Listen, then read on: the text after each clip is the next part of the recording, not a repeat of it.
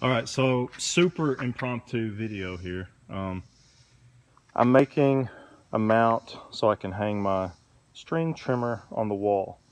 So I've got here, I just found a piece of MDF I had laying around. I'm gonna use that to kind of keep that from dinging up the sheetrock. This is going in my garage, not my shop, so it'll just make me feel better if that's resting against something other than the wall.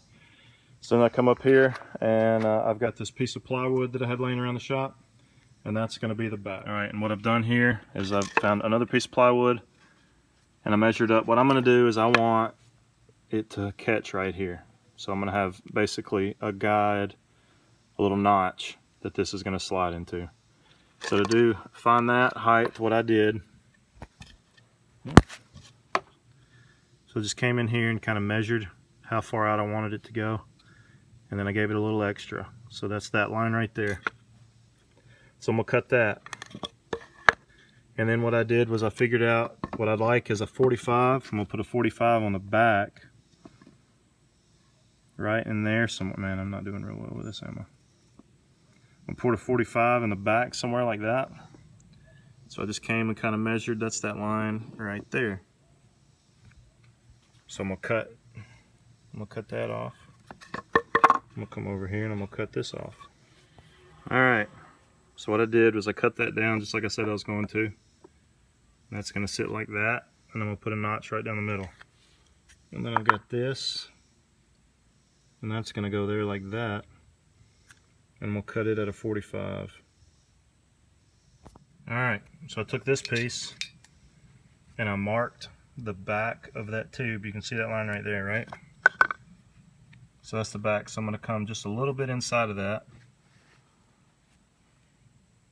And I'm gonna make a mark over here, and I'm gonna cut a groove out the front of this, the width of that tube. And then this is my 45 degree. I'm gonna cut this, and that's gonna be my brace. All right, so I came in with a pair of calipers. It's gonna give me my width, and that's what I'm gonna use to make the distance here. I'm gonna drill, I use a hole saw, start it, and then mark this at that width, and then cut it with a bandsaw. All right, so I drilled the hole with a cheap Harbor Freight hole saw, and now I'm gonna cut this out. All right, so now we've got this piece cut like this, and it'll go like that. Let's do this.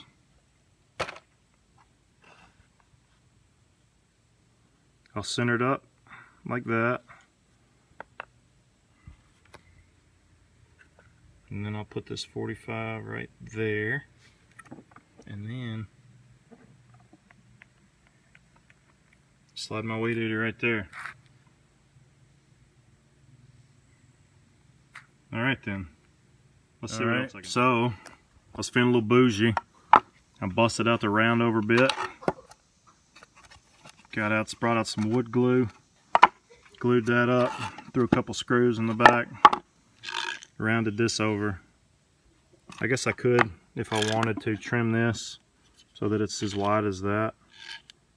I might have to do that. Let's see how that looks. All right, so yeah, I had to trim that. I wasn't gonna be able to look at that being all wide, and it still fits the bottom of the trimmer. So now I'll go hit this with some paint. May put some filler in here. It chipped out a little bit, but it's just holding a weed eater, so it's not a huge thing. But I am going to paint it because it'll drive me nuts if it's not. And there it is. Quick and easy weed eater hanger.